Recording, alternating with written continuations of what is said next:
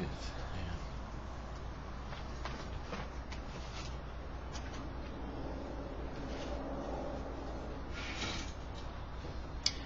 It's pretty easy to whine. It's pretty easy to complain. As a matter of fact, most people have become journeymen at whining and complaining. It's almost as though from the moment we were born, we have this genetic makeup, this genetically engineered predisposition to whine and complain. You know, when you were hungry, the first thing you did was wah! You know, and when you pooped your diapers, the first thing you did was wah! After going ooh. Or when you were wet, you didn't like it. Wah! So it's not surprising that when you become a Christian, that you carry over some of that same baby-like qualities when you first become a baby Christian. Because that's kind of what happens until you begin to redirect your disposition into a position of receiving from God His wisdom as opposed to your wisdom. Because you see, you've been around for a while. Yes, no, maybe. And because you have, you've already taken in a lot of information and you've made that part of your disposition. Well, God wants to dispossess that disposition and put you in the right position with Him. He wants to connect with you and put you in the place where you were meant to be as opposed to where you are and where you're heading. Because your disposition is leading you in the wrong position of eternity. It's causing you to find yourself in a place where God never intended you to be. And that's why we have to check and recheck our position. Where are we in the Lord today?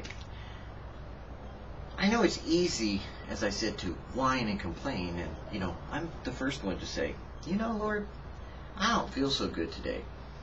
Matter of fact, I'm kind of groggy, man. I'm just like, you know, rubbing my eyes, and I'm kind of like deep voice and feeling kind of hoarse, you know, or maybe it's just coarse and just not quite, you know, 100%. So I could, you know, say, oh God, deliver me from this body of flesh that I'm in and help me to be 100% healthy for you and me. I mean, I could do that. Or I could say, oh God, protect me from the onslaught of the world and his ways, and keep me safe, you know, and deliver me from temptation and from evil this day.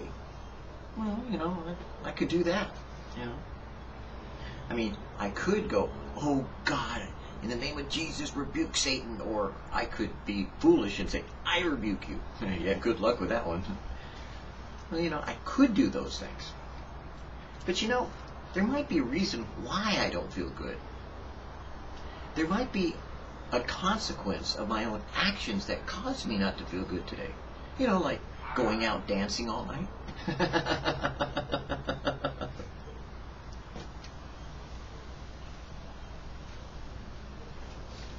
But my wife and I, you know, we enjoy going dancing. So we go and we enjoy it. I can't dance every dance. You know, I'm a avid dancer, and when I go dancing, people say, oh, it's the dancer, let's watch him, you know, and they enjoy it, you know, and they have fun because it's just fun dancing. It's not serious dancing, it's not break dancing, it's not hip-hop, although I could, you know,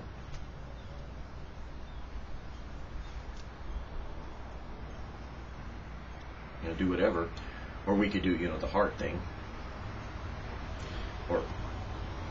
But my point is, I enjoy dancing, and my wife enjoys dancing. So, you know, it's a chance for us to go out dancing. We have fun, and people laugh at us because we're just a couple of old folks, you know. And my wife just kind of, you know, does a little bit of dancing, not much, because she's like, who's that guy?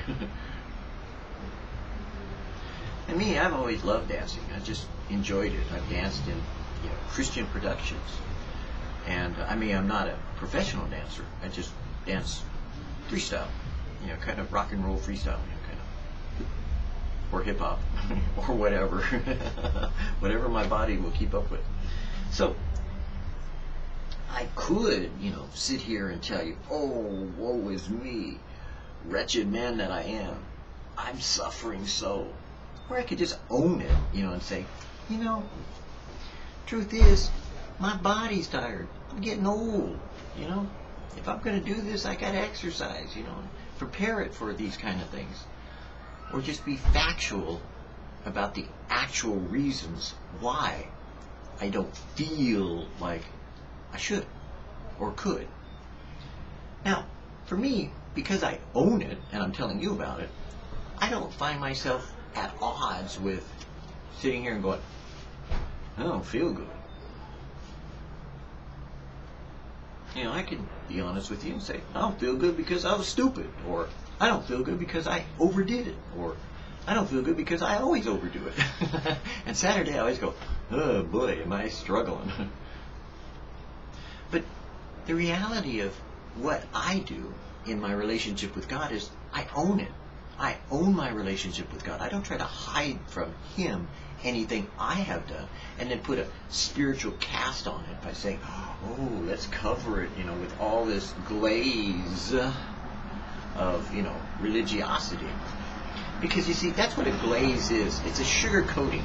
It's kind of like making a caramel topping, on an apple. The apple's like, it's a good thing. But boy, you dip that apple in caramel and boom. Man, that's good stuff. Sugar rush.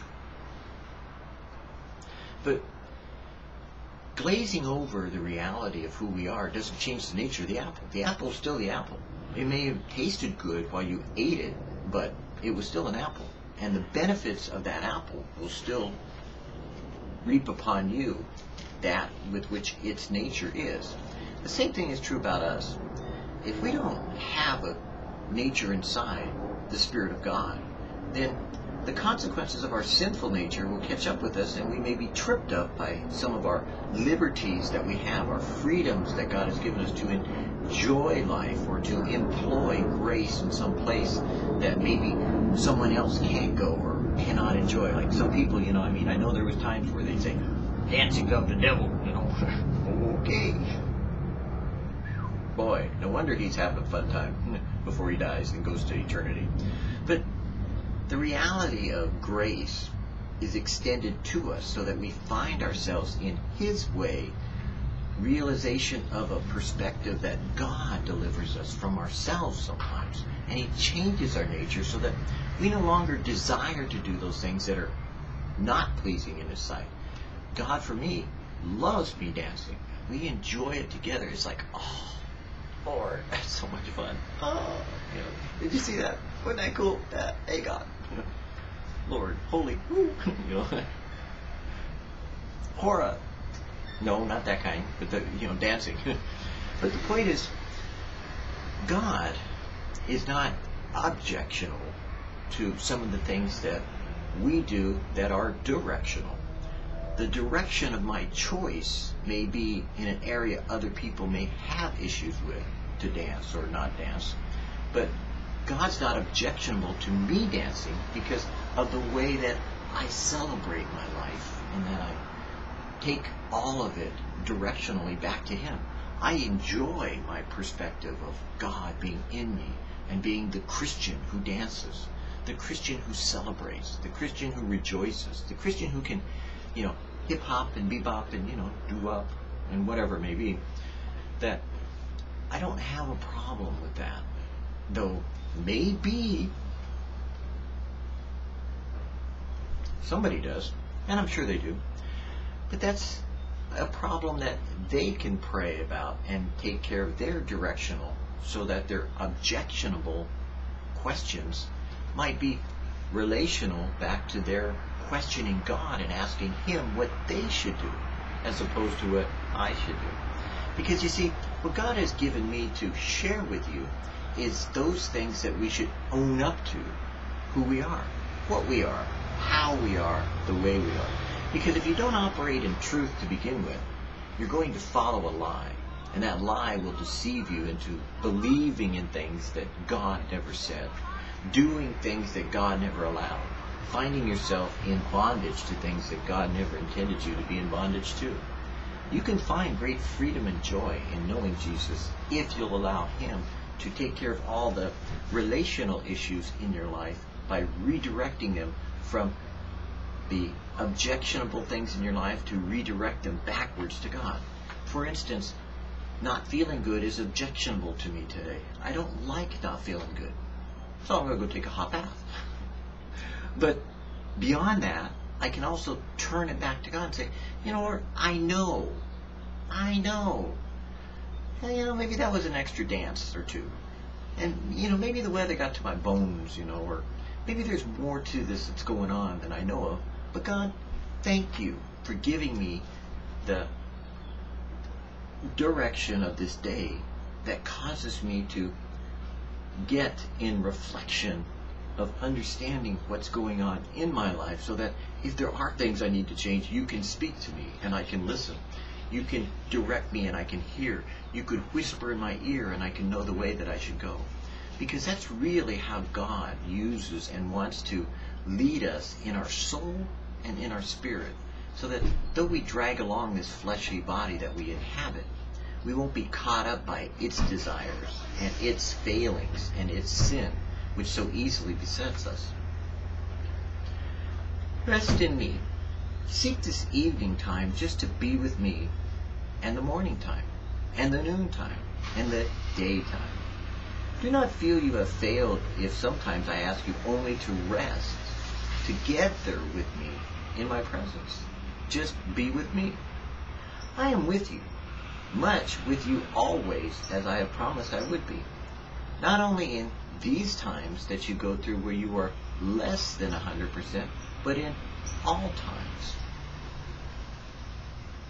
Feel the consciousness of my presence.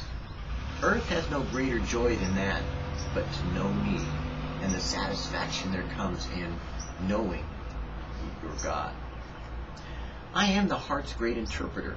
Even souls who are nearest together have much in their natures that remain a sealed book to each other. And only as I enter and control their lives do I reveal to each the mysteries of the other. So as you come closer to me, I reveal myself to you. Each soul is so different. Each soul is unique. Each moment of life has caused that soul to grow and thereby be developed. I alone understand the perfectly of the language of each soul individually and can interpret between the two. So what is good for one is not good for all, and what is good for all is not good for one, except that I direct, I inspect, I am the one who is your Lord and your God. As I think about that, how personally real God is to take a written word like the Bible and not make it a dogma or a doctrine, though there are dogmas and doctrines in it, to not make it a legalistic documentation of a covenantal agreement that we have to live up to, although those things are in there. But God can take it as a word spoken from His lips and make it real and alive to ourselves, in our hearing, in our seeing, in our day-to-day existence. Man, that's the ultimate sci-fi trip. I can't help but think that relationally, if we would always yield ourselves to that gentleness of the Holy Spirit of God, the Spirit of God as He lives inside us, guiding us back to Jesus, then we find the reality of knowing God in a personal, intimate way so real that every day we have Him with us, whether in sin or not, as David said, for should I make my bed in hell or in the heavens, should I find myself in or out of sin, Thou art there. And I think that's what makes God so intimate, personal, and real, when we own up to ourselves, when we own our sin, when we own our successes, when we own who we are, and we stand naked before God and can say, thank you, God, for loving me. Isn't that really what all you wanted all along in your life, was just someone who would love you just the way you are? even though you're changing, and you are being changed, whether you know it or not. But didn't you always just want someone to love you instead of you loving someone like a dog or a cat or a person or a husband or a child or a job or some other thing like a Harley? I pick on Harleys all the time. God knows why people buy them. Who knows? God help you if you have a Harley. Just status symbol. Okay. Or whatever it may be. But isn't the reality of God loving you more than all these things?